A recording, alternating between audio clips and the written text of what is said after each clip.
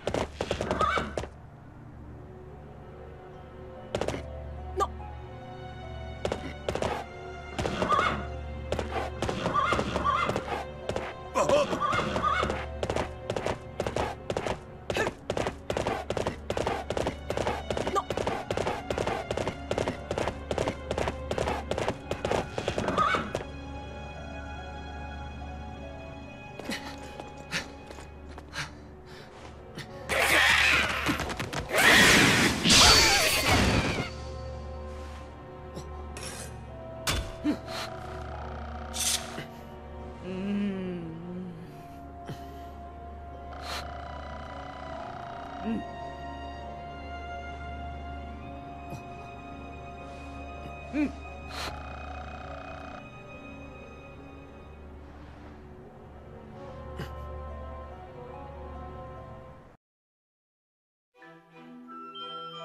Triforce is the harmonious union of power, wisdom, and courage. It has been the object of countless battles between the forces of light and darkness. Each time the Triforce fell into the clutches of evil, Hyrule was plunged into misery. But in every age, a hero, clad in green, would restore peace to the land.